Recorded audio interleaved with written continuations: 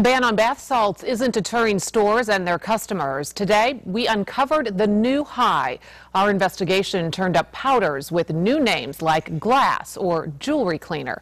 But officials tell us they too are illegal. Jordan Burgess is live with the danger of this drug and the difficulty of getting rid of it. When we heard the bath salts were being sold under different names, we decided to take a look for ourselves and found that for about 50 bucks you can buy a package like this of what's called glass cleaner. But I could tell you that nobody's spending that much to wipe down their mirrors. The war on bath salts isn't being fought with bullets, but with beakers. It is definitely a cat and mouse game, and as one substance gets banned, it's chemically altered to the next substance. Here at the Miami Valley Regional Crime Lab, chemists are trying to keep up with the new compounds being used to get around the ones now outlawed in Ohio.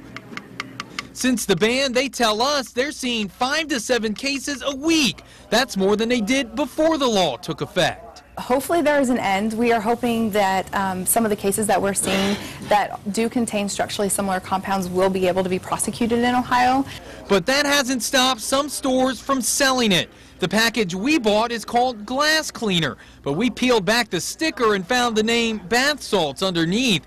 The package contains a claim that it's lab certified and doesn't contain any of the outlawed substances. But officials say switching the chemical compound or the name doesn't change the fact it's illegal. If they're labeled as jewelry cleaner, hookah pipe cleaner, we've seen some labeled as snow remover or demelting ice agents. Definitely be leery. The reason for the concern is because of cases like the one in Troy last week, where one man was found dead and a second put in intensive care due to a drug mixture that police say included bath salts. The drugs have been known to cause intense hallucinations. It is very dangerous. I mean, just look at the other night. And those in Troy say they raided a store that was selling the new bath salts last month.